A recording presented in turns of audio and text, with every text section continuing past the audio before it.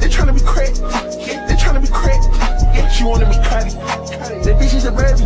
I'm a fucking house. Well, here we go. Here's Tomlin over here. Obviously, Jacoby Jones there. And Tomlin is essentially on the field here.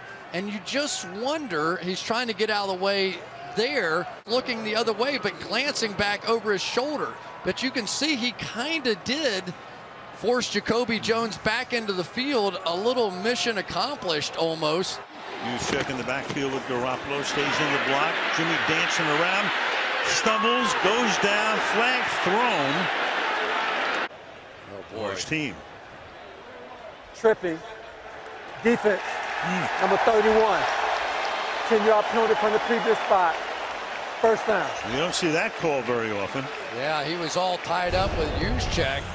And as Garoppolo started to scramble, watch this leg come right out and end up tripping Garoppolo. You were right, Al. You don't see that one. No. Once or twice a year. But any defensive foul is an automatic first down. That's a good call. On the 12, Jones keeps, gets a block, takes off, and he is gone. Trying to stay upright, and he tries. Room to work with here. Holmes to the 30. And then heads out of bounds shy of the 35-yard line. An injured Dolphin on the play is Nolan Carroll. He is on the Jets sideline. Boy, it looked like he got tripped by one of the members of the Jets staff. Well, this is just uncalled for in the NFL. Watch the knee here being stuck out on purpose to trip up Nolan Carroll. Not sure who that person is, but they should be ashamed of themselves for that type of action. That has no place in any athletic event. Ball off some with his left hand when going to his right, which is unusual. They fake an end around and they get it to Smith, who falls down after picking up a first down. Gain 6. A.J. Hawk was out there for the Packers. Not as bad as it looks.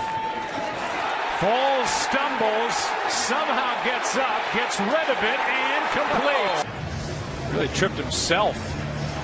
And then gets tapped with his knee down by Myles Garrett. Manning throws it wide open. Is Decker. Eric Decker off to the races. He tripped over the 45-yard line, but was untouched. Got up and gets to the 30. So it. Elliott. Big hole. Hurdle. Inside the 20. Loses his balance, but he gets inside. Look at this. I mean, can you imagine? Fake to Gore. Smith moving to his left, and he'll awkwardly slide and then roll. You've only got one receiver down the field, and then you've got Bruce Miller as your outlet in the flat, and Minnesota defended it well. Palmer off his back foot. It's intercepted. It's Brandon Browner, and Browner is going to take it down inside the 10 as he trips at about the 5-yard line. Brandon Browner almost had a pick 6 and rolls his way down inside the 5. The pass is to Gronkowski, and he just trips on his own.